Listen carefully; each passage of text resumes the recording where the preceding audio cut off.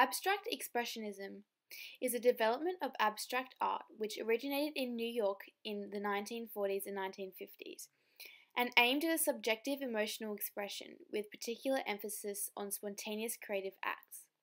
Leading figures were Jason Pollock and William de Kooning. Abstract Expressionism emerged in a climate of Cold War politics and social and cultural conservatism.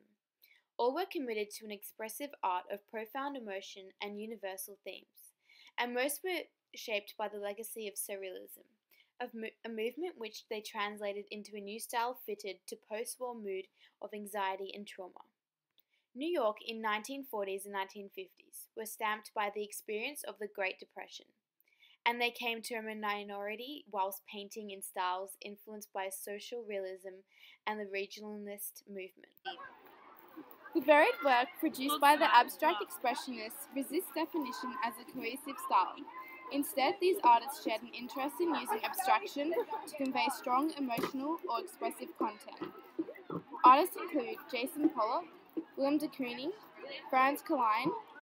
Paul Jackson Pollock was born on January 28, 1912. When Pollock was 8, his father, who was an abusive alcoholic, left the family, and Pollock's older brother, Charles, became like a father to him. But despite being busy with work, Pollock could not stop drinking. In 1937, he began receiving psychiatric treatment for alcoholism from a Hungarian analyst who fueled his interest in symbolism and Native American art. In 1939, Pollock discovered Pablo Picasso's show at the Museum of Modern Art. Picasso artistic experimentation encouraged Pollock to push the boundaries of his own work. Pollock's most famous paintings were made during this period, between 1947 and 1950.